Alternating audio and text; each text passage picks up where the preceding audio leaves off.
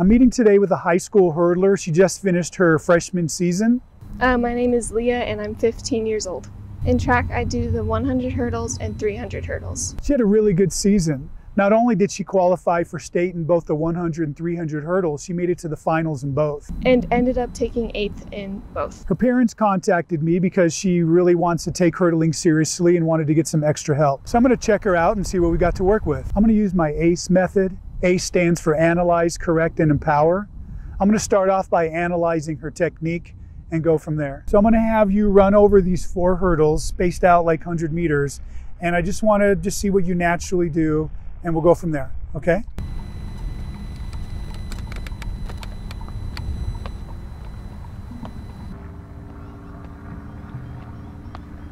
Come over here, let me show you what I've got. So this is you from the side. Overall, I think you're doing a lot of things really good, especially for just finishing your freshman year in high school. You are floating a bit too much over the hurdles, and your stride in between the hurdles is more stretched out than I'd like to see. I'd really rather you rely more on pure running speed to get to the hurdle versus stretching out like that. The main issue I see is when I see you from the front. Your lead leg tends to swing in from the outside. Can you see that? Yeah. Rather than coming straight on, okay? And that's something we're gonna have to try to fix. Leah, let me ask you, how many years have you been hurdling? 4. 4. When you were younger, did you used to take 5 steps between the hurdles? Yeah. Okay, that's what I thought. The reason why I say that is because when you take 5 steps between the hurdles, you end up being pretty close to the hurdle, right? And then your body just, or your mind just subconsciously knows that if you go straight on, you're probably going to kick yourself, hit your shin or something. So what people tend to do is learn to swing their leg around the hurdle. Okay, so we're going to have to break that habit.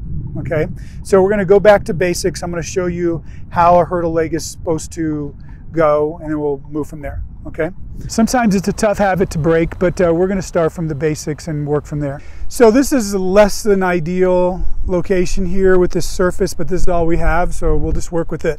We're going to do what's called a wall drill, and that's when you put the hurdle up against the wall and you get to use the wall as something to stop against, and we're just going to focus on your lead leg.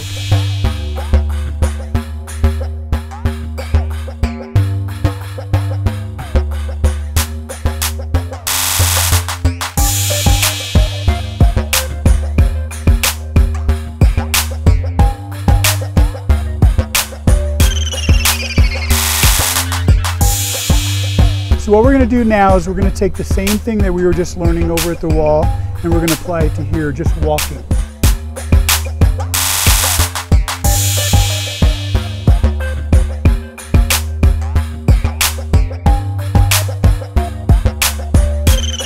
Okay, what we're going to do now is we're going to do the same thing, but you're going to jog over them.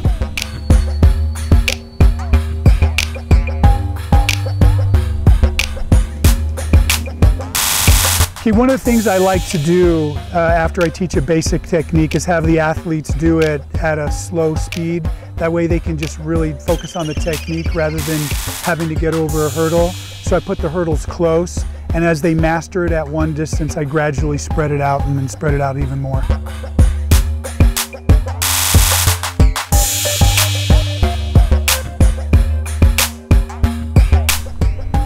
Okay, very good. Now we're going to do the same thing, but you're going to be going over the center of the hurdle instead of just with your lead leg, okay?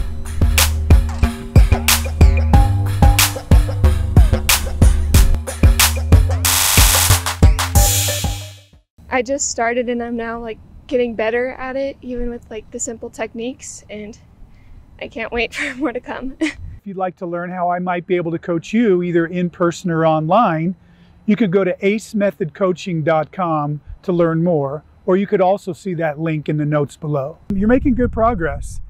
So what I'm going to do now is I'm going to put it back at the same distance that we started off with today, and then we're going to have you go over with your new approach, okay? While the lead leg still isn't coming in perfectly straight, we were able to make a lot of progress in just this first session. Over time, we'll get it. I'm ready for the season to start because I'm now starting to get better, way better than I was at the end of the season. Overall, that was a good first session. Even though she had multiple issues to work on, the main one was that lead leg.